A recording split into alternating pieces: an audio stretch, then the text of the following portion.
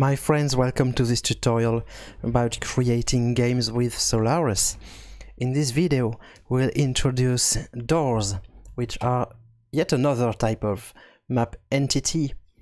Their main feature is to be an obstacle for the player and to be able to be either open or closed, and you can configure the condition to let the player open the door. So let's create a door right away here. You have to choose a sprite as always. Let's take this one here, door normal, and keep the default value for now. And direction should be up here. Yes. So the direction of the door corresponds to where the door is located in a standard room. So if you say left,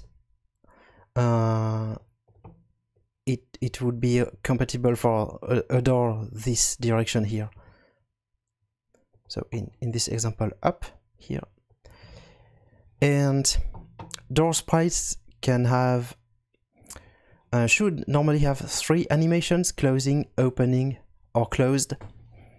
Closed is the one that appears by default when the door is closed. So here, if I just run this, this is a closed door, and there is nothing I can do to traverse it. And when it is opening, there is this animation that is played, and when it's finished, the door just disappears and you can traverse it. And if you close it again, this animation here, closing, will be played, and when it finishes, the closed animation will be played. So closing and opening are for transitions. Closed is for the closed state, and there is no open animation, simply because when the door is open, it is not displayed. And you can specify what will open the door. By default, it can only be by a script, so explicitly from Lua code, which will open this door. Let's call it door A. And for example, if you put some switch, door A switch with a switch sprite, it will open the door with some simple code. Door A switch on activated, and we want to open door A. So there is a function open indoors, and there is also a function closed. So this simple code should work. Let's see. Yes. So what happened here? We heard a sound, and we briefly saw that animation that I was mentioning. We saw the opening animation during only 100 milliseconds. But you can make multi-frame animations, or you can configure your sprites as you want.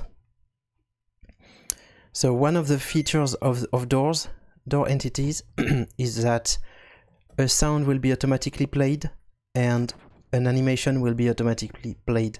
I didn't have to write any code to play explicitly the sound. Actually, it was sound door open. Yes, this one I think that we heard, and I didn't have to explicitly access the sprite of my door and trigger animation opening, and after animation opening remove the door and make it so that the hero can then traverse it. So the engine does a lot of things automatically for you, and hopefully this is what you want. Otherwise, you can always use custom entities to really get maximum customization to for your entities. but we will see them in another tutorial. One important things about doors is that their size is 16 by 16 by default, but the sprite can always be larger. So here the sprite is actually larger. It should not be more confusing as what we do usually for NPCs or even for the hero. Remember, when you have an NPC, more often than not, it is also 16 by 16 as far as obstacles are concerned, but the sprite, so the displaying, might be larger. So here, as you can see, the doctor sprite is larger than the bounding box that is used for dealing with obstacles. So this is the same for this door. The sprite is larger than the 16 by 16 box, which actually means that the 8 pixels here and here on both sides are actually walkable. They are actually traversable, so it's a bit strange, you might say. It's not really a problem because these are obstacles. So it is true that 8 pixels here and here are traversable in this kind of door, but since our hero is too large, he still cannot traverse. But if that's a problem, you can use some Lua code to change the actual size, so the size of this entity, and not only the size of the sprite, to actually make it 32 by 16 if you want. Yeah, the size cannot be configured from here, but from Lua code it always can. Okay, so that's just a detail. Very often your doors are actually smaller than that. Doors are really just an obstacle actually, so you can use them in actual door configuration like this, but oops, like this. But also they can have any, they don't really have to represent an actual door. So for example, maybe outside in an outside map you could do some sort of rock that needs some special action to be removed, to disappear, and let the player pass. But here we want this door, let's say, and the sprite is actually too large. So one thing we can do is, well, we could always edit our PNG, I mean edit our sprite sheet here to make a 16 by 16 door, but we could also put these tiles here above the door, which is not possible by default because all static sprites are always below all dynamic entities, so doors, switches are always above tiles. Okay, if I bring this to the back, it's still above this carpet here. So if I wait, why did it work? Okay, oops, you didn't see that. These are static tiles by default, and when they are static tiles, I cannot put the door behind my tiles. But yeah, you saw the solution. I just needed to convert them to dynamic tiles, as we saw in the previous tutorial, and now I can put these above my door. That's really just a detail, not really related to doors, but it's always good to get used to these tricks. So here they were already dynamic because I copy-pasted them from the map, from the French version of the tutorial that I just recorded before. So it was actually already correct. Okay, anyway, the size of our door really doesn't matter. What matters is that we can open it, and sometimes doors work in pairs. like this. Let's say we do another one here. So same stuff, we need to convert this to dynamic tiles and to put them in front of the door. There are a few pixels that are wrong here because of transparency. So if I really wanted to make it completely correct, I should also use these as dynamic tiles. But I think that's a bit out of scope to this tutorial. What I want to show here is that I want this switch to open both doors. I want them to be kind of linked. So let's call them door A1 and door A2. And I want this switch to open them both. So the naive version would do door A1 open and door A2 open. And there is a real problem about that. Not only the fact that we are duplicating code, but you remember that this plays a sound. So actually we are playing the same sound twice. And you might not hear the difference, but it actually makes it a bit too loud. Yeah. There is a function to use the prefix of our doors. You can say, map open doors, and this will open all doors that have this particular prefix, door A underscore, let's say, and plays the sound only once.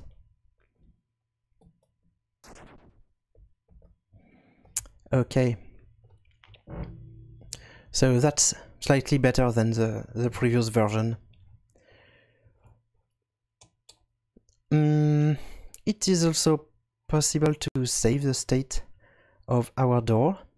And by the way, it's the same. You can all these functions also exist with the close. Yeah, the close variant. You can close doors like you can open them. It will just play a slightly different sound. Door closed instead of door open.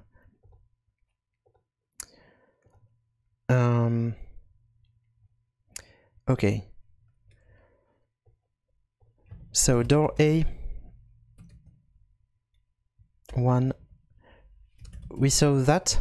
So it opens the door with animations, with sound. You can also use set open true or false to also open it but silently. It's more to make it already open. So this will not play any sound or any animation. It was instantly open and we didn't hear anything. So it's more for internal purposes. If you don't want the player to see it, well, to hear it happening, maybe in the initialization of your map. And similarly, there is the same similar thing for using the prefix set doors open, door A, all doors with this prefix. I want them to open them. I want them open but silently. No sound, no animation. So you can read the documentation, but you have set doors open, set doors closed, and these functions that work directly on the door itself, on an individual door instead of on prefixes. Okay, I hope this was clear enough. I will remove this code and show other examples. You can configure the what we call the opening mode of the door. By the way, you can also save them, like we can do for chests. And the opening mode also is kind of similar to treasure chests, except that there are 5 options instead of only 3. By script means that only a Lua script can open it, like we just did. By hero means that the hero can simply face the door and is allowed to open it by pressing the action key. Similarly, we have a sound which is door unlocked and the animation is played. You can configure it to require some save game variable, so the same game variable has to exist and be different from 0 or different or true if it's a boolean variable. It's similar to treasure chests, so we will see some examples of that later. Or you can require the possession state of an item. These three ones also exist for treasure chests. And by explosion, your door will open if it's in collision with a built-in explosion entity. That can be used to implement weak walls, bombable walls. Okay, so let's try to make a treasure which is a key. I only have these 5 treasures here. I will create, a new one.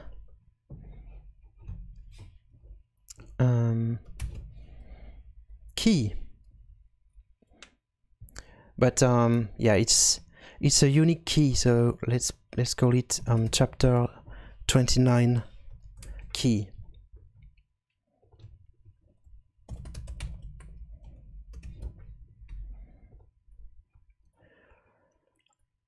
And the only thing I want is that don't need that. I just want to save its position state in some same game variable. So the position state is an integer. It's 0 if you don't have the item, and if it is 1, 2, or 3 if you have variants 1, 2, or 3, and so on. So here there will be only one variant. Position, and then I like just to repeat the name of the item. So it can be saved. And when you set a door, or a chest by the way, with opening mode item required, it has to be a saved item.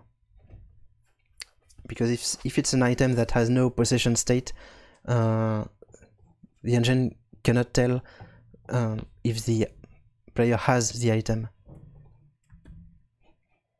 So here I said item required, chapter 21 key. And let's put that item in some chests. Blue to stay in the style of this map. So the chest has this key. Variant number 1. Okay.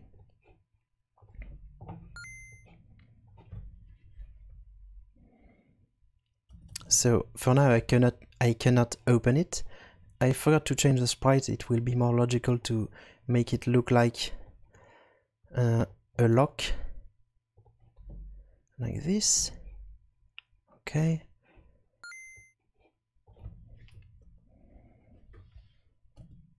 So I'm trying to open it. It's not working.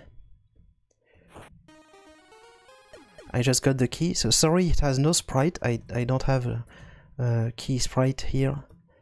I haven't prepared one, but yeah, it works. Almost. Except I have to open it a second time. So you might want to save the door state here because it's a door that needed a key. Usually they are saved. So let's call it chapter 29 door A, for example. And if I do it also on the other one, it will automatically update when we open it from this one.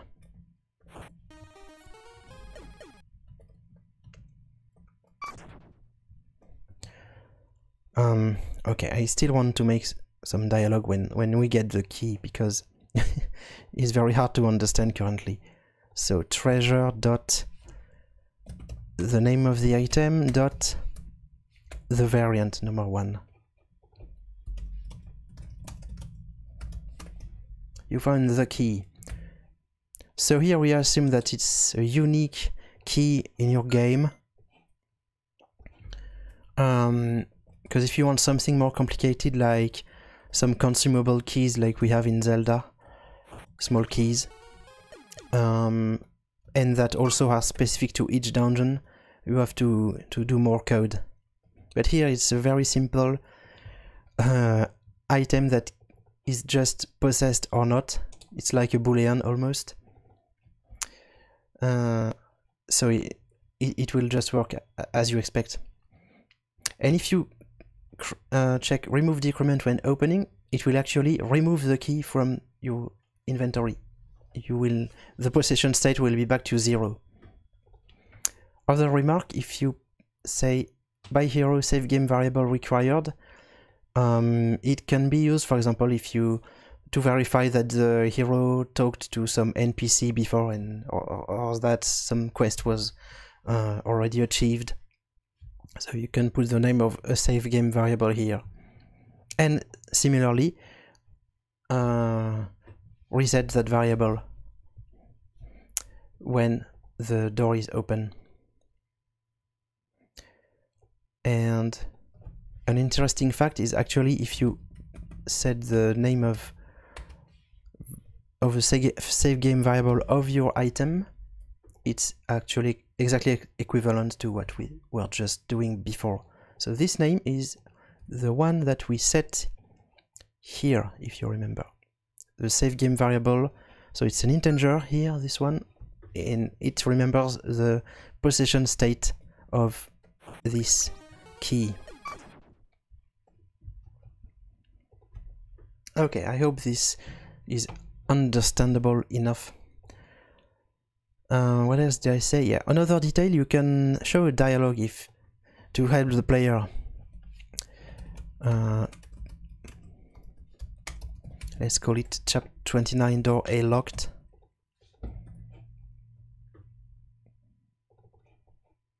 And let's create it here.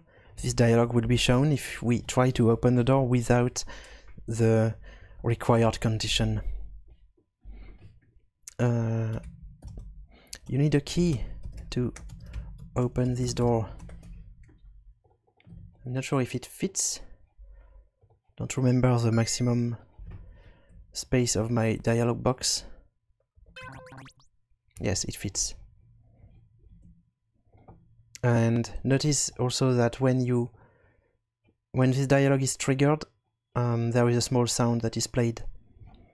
I think it's probably this one, wrong. Okay, so that's a lot of information.